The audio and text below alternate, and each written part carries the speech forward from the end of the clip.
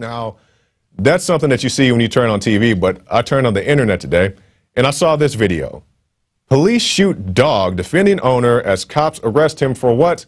Filming the police.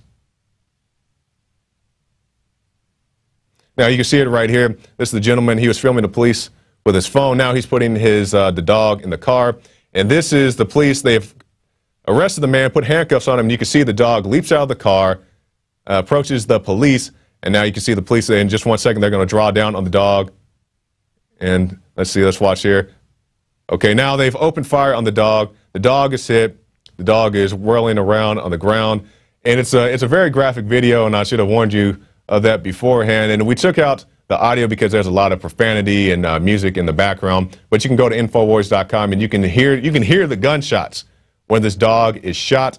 You can hear the dog screaming and see it wiggling in pain. And you know, the police are, I'm sure, going to say it's justified because the dog jumped out and approached them in an aggressive manner, which the dog did. But the dog approached them in an aggressive manner because they arrested its owner for doing something that was filming the police, which is completely not illegal, very much legal. So they did a wrong action, was approached by the dog, and now they're going to say, well, we had to shoot the dog because the dog attacked us for doing something that we shouldn't have been doing. And we see this more and more. We've seen it here in Austin, as a matter of fact.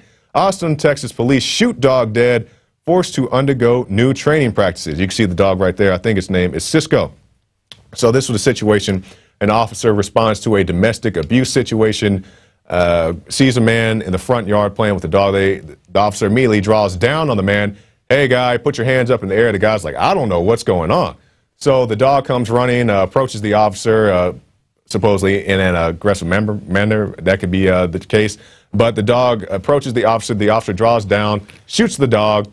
And now, at this point, after the officer shoots the dog, now the guy was like, what are you guys doing here? You know, he's like that at first, but then the officer's like, hold on, like, do you have a girlfriend? The guy's like, I live here by myself with my dog. Well, I guess he lives there by himself now because they shot the dog. And he's like, and the officer's like, I'm responding to a domestic situation. He's like, the only people who live here are me and my dog. And the officer goes, oh. And actually, if you go and watch that video on Infowars.com, you can see the officer shrug his shoulders. We're not going to show it right now for the sake of time. And the officer just kind of walks off like, oh, well, you know, I'm sorry. The officer showed up at the wrong house. Let me help you out. The officer showed up at the wrong house, shot the guy's dog, walked off, and now they're saying, according to the Austin American Statesman, that Officer Griffin, that was the officer in the video, received no discipline. So received no discipline, walks up, shoots the guy's dog at the wrong address, walks off and receives no discipline. That's what's going on. That's what's rotten in the city of Austin, Texas, and not just here. Also in the previous article that we saw, there's a lot of police brutality, and it's not just limited to tasing people with seizures and so forth. We've shown you those videos as well. But they're shooting dogs for really no reason. Now, we're going to end tonight with this. School bans T-Bowing style post-game prayer following ACLU complaint. Now, for those, let's come back to me for 1 second. I want to just talk to people. T-Bowing is the act of getting down on one knee, and some people say they pray and, you know, Tebow prays or whatever, and that's his business. That's perfectly fine. When I was in high school, and I do believe I'm older than Tebow, we got down on our knees just because coach said get down on the knee. That's how we had meetings. Everybody would rush in and coach said take a knee. You get down on one knee. It's not necessarily praying. We definitely didn't call it Tebowing or anything else. This is a situation, this was in Michigan, where the players had a post-game prayer. You know, they get together and they get down on one knee, take a knee, and they would pray.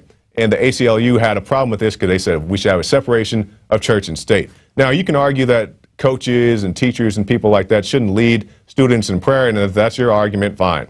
But the prayer was started, at least initially decades ago, as the article points out, about a decade ago, by a student. So a student said, you know, about 10 years or so ago, he said, hey, let's all get together, take a knee. You know, this is before Tebow. They said, let's take a knee and pray. And, you know, it's all well and good if a student does it, but if a faculty member or whoever else does it, then that's a big deal. So fine, if you don't want your faculty or anybody else doing it, but if it comes down to it, if the students themselves want to bow down, take a knee and pray or do whatever, that's their business. Do not infringe on the rights of the individual students. Now you can watch Alex Jones live at Infowars.com/show. You'll find links to all of our content there and a free 15-day trial for Prison Planet TV. You can also browse the network, the InfoWars Nightly News, and over 60 movies and documentaries all together in one place. You can watch the Alex Jones radio show live as it happened. So check it out, Infowars.com/show.